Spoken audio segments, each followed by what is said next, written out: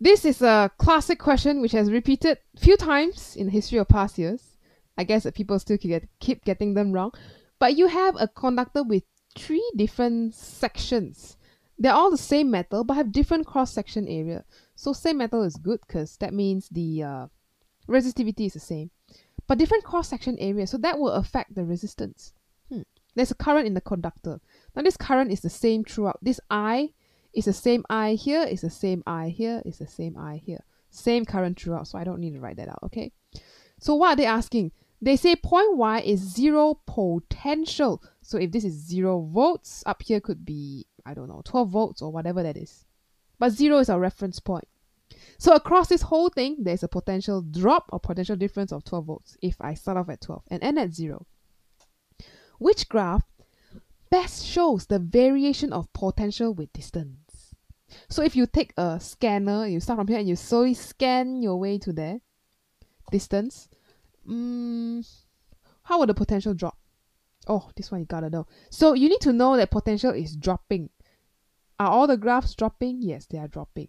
The second thing you need to know is that in the conductor, the drop is continuous. Meaning, if I just travel from where? If I travel from here to here, there will already be a potential drop there as I go along. So maybe the moment I go until here, oh, I'm already dropping, already dropping, already dropping, already dropping.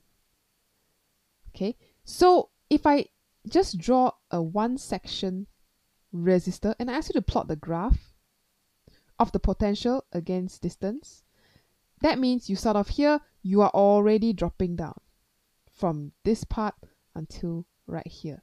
Okay, so that is a big clue because you can eliminate quite a bunch of questions answer here. So these two, not correct. These and these should not be flat. If it's flat means there's no potential drop. Why is there suddenly a potential drop here? It should happen throughout the whole thing. So that leaves us with choice A and B. What's the difference? If you look at the order, this one is most steep. This one is least steep. Oh man, let's zoom in a little bit more.